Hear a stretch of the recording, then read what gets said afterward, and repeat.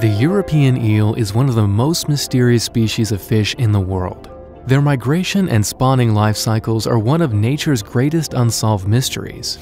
After growing in freshwater and coastal ecosystems in Europe, eels travel back over the Atlantic to the Sargasso Sea to spawn and die.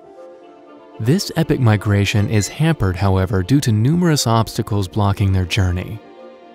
Commercial fishing, pumping plants, dams, weirs, hydropower stations, and habitat pollution pose the biggest threat to the eel's survival.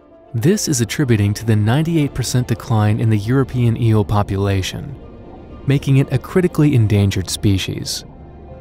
To better understand these migration barriers, Belgian scientists are tagging eels and tracking their journey. Eels are humanely caught, then undergo a small surgery so that scientists can implant transmitters. These transmitters emit a sound that can be detected when the tagged eels swim close to receivers. The researchers have set up a network of almost 200 receivers in the Scheldt River, Scheldt Estuary, and Belgian part of the North Sea to track the eels. The receiver network provides information of when eels migrate and what triggers them: precipitation, temperature, and discharge. The tagging research can aid environmental management to act more effectively when protecting eels during peak migration periods. This is informing authorities to organize lowering weirs and opening sluices. These environmental windows are used to help eels migrate freely.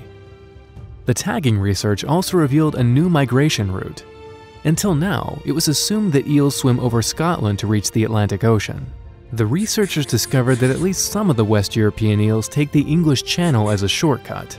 This might have important implications for the eel population. Eels swimming over Scotland will use more reserved energy, negatively affecting their levels of strength and stamina. Eels taking a shortcut through the English Channel might have higher energy reserves for spawning and reproduction. The Belgian scientists continue to tag and record the European eel population. They are revealing migration routes and exposing bottlenecks in the eel's journey, working to tackle obstacles and overcome barriers to preserve the eel population.